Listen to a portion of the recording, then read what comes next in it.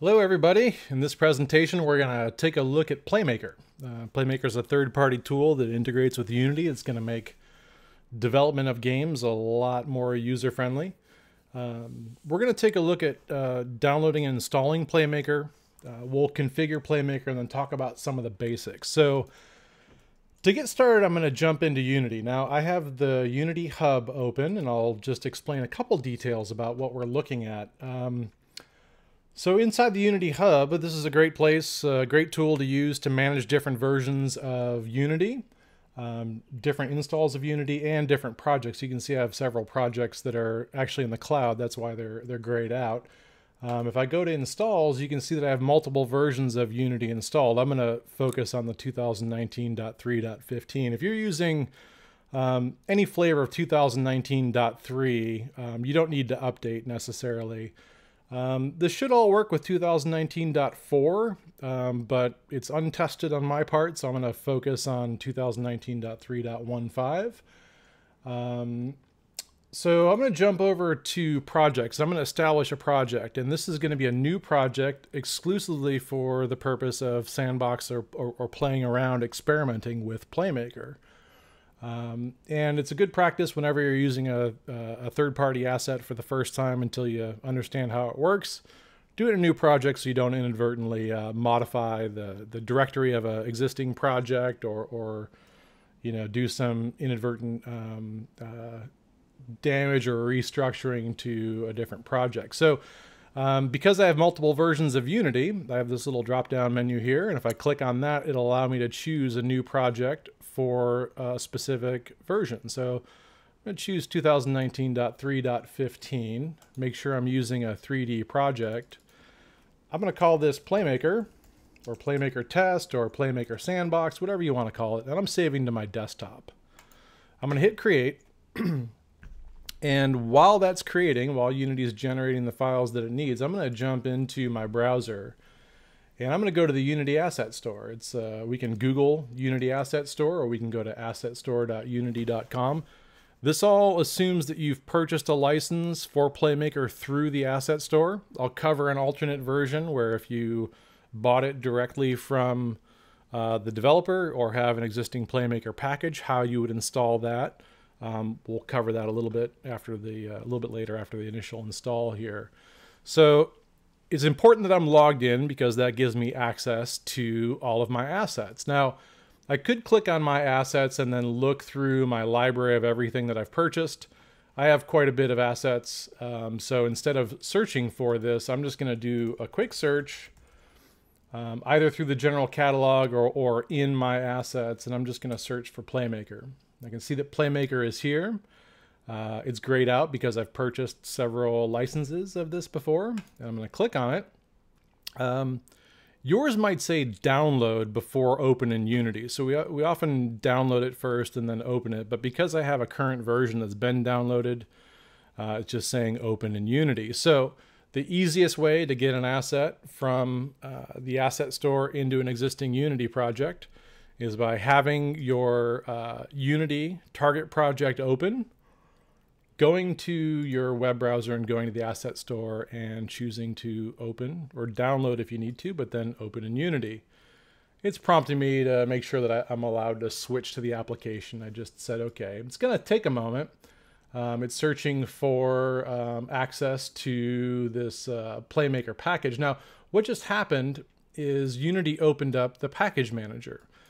We can manually open the package manager by going to Window, Package Manager, and we could look for any assets that belong to us. We can search for the asset. Sometimes your assets don't show up right away. Sometimes it's easier just to get them from the website.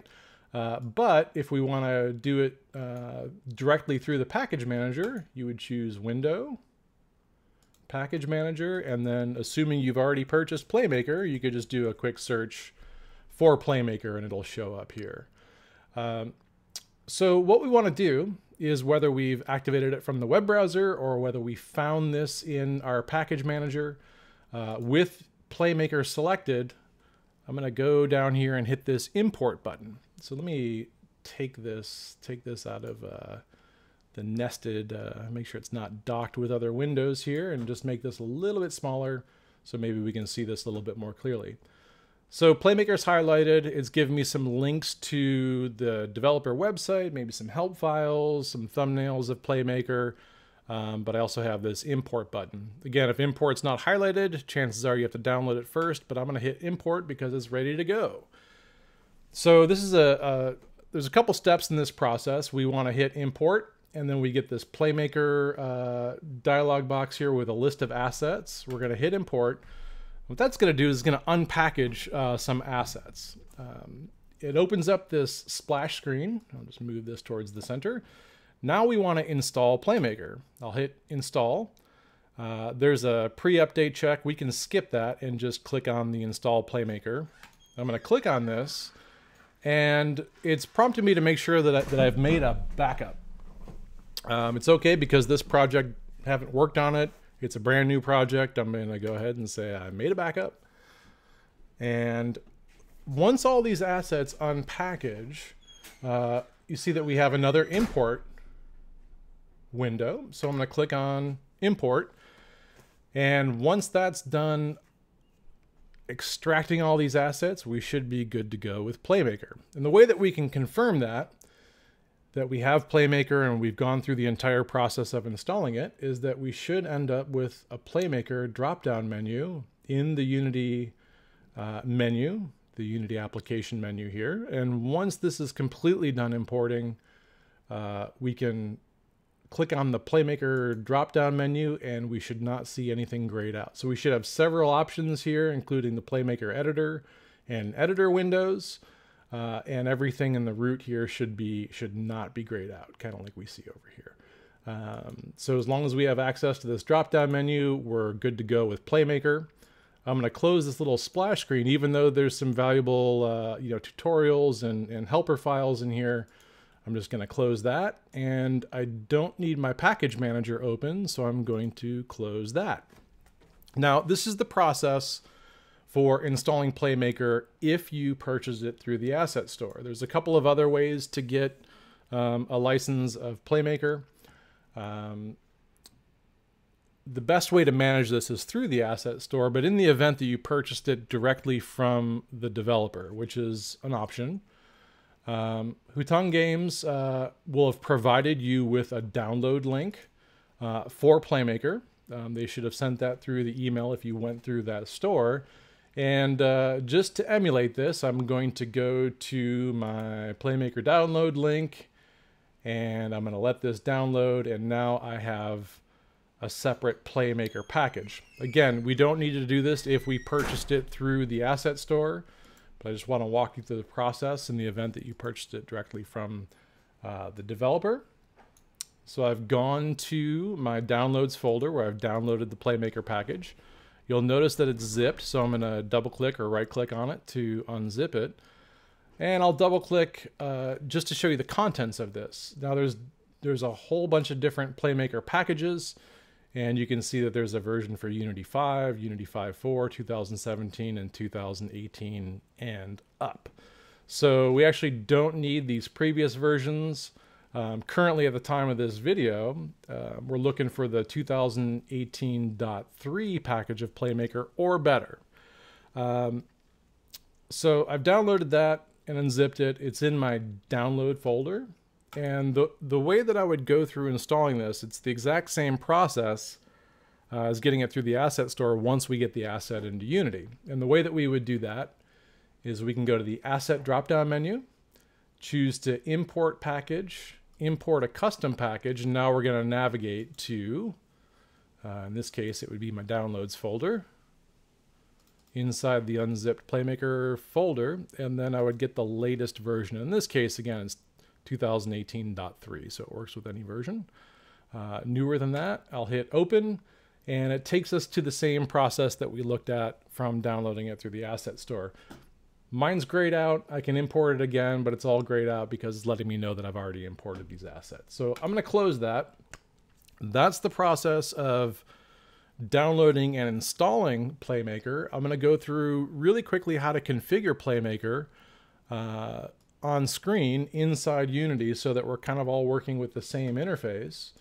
And then we'll talk about the basics of Playmaker in the next presentation. So just really quickly, in order to activate Unity or configure Unity to, configure Playmaker to use inside Unity, I'm going to go to the Playmaker drop-down menu, and I'm going to start with the Playmaker Editor window. Once I choose the editor, I still get this splash screen that pops up. I could say turn this off at startup, but I'll just close that. It shouldn't pop up again until the next time I quit and relaunch this. So we have a Playmaker window, and you'll notice that there's a tab that says Playmaker here.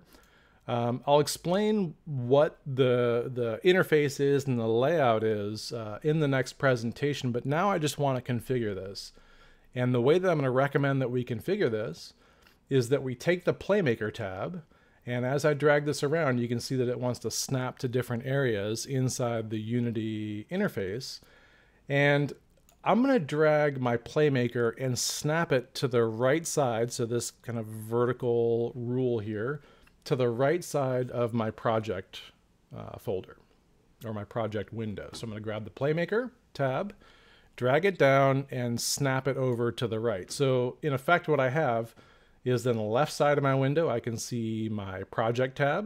In fact, I'll drag this over a bit. On the right side of the bottom of this screen, I have my Playmaker Editor window, and that goes all the way over here to this vertical rule where we see our inspector.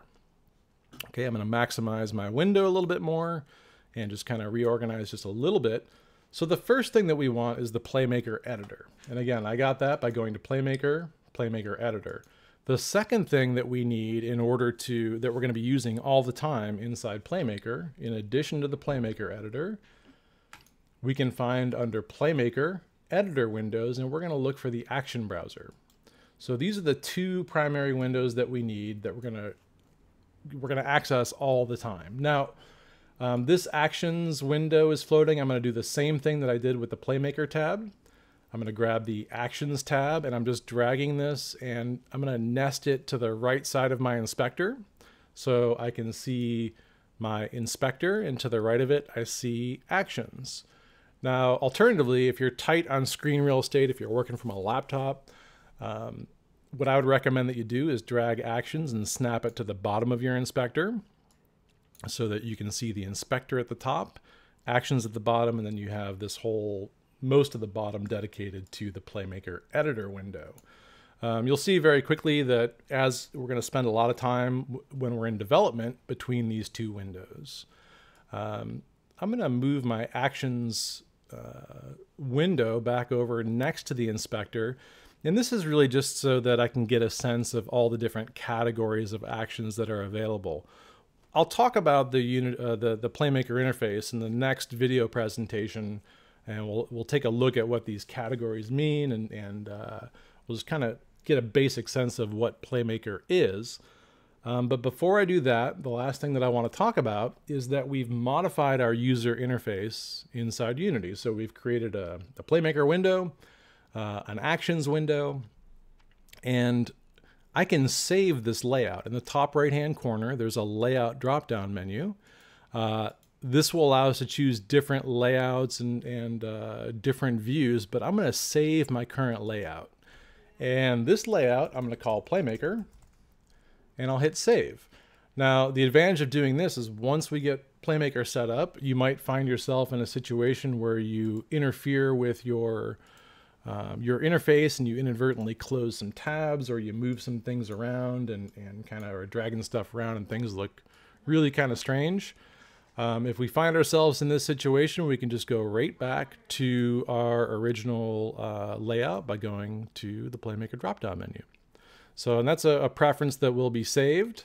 We can go back to the default layout before Playmaker. And again, just to review that really quickly, if I want to configure Playmaker for an appropriate layout, the way that I recommend that you work is going to the Playmaker Editor, by going to the Playmaker drop-down menu, Playmaker Editor. I'm going to close the little splash screen. I'll drag Playmaker and snap it to the right side.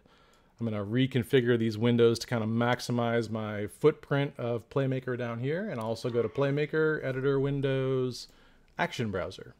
And from here, I'll just drag actions down. In this case, I'll just snap it to the bottom of Inspector. So that's just a really kind of, thorough overview of downloading, installing, and configuring. Once we get our layout set up, I would recommend saving the layout. And from there, we'll jump into talking about the basics of Playmaker, but we'll do that in the next presentation.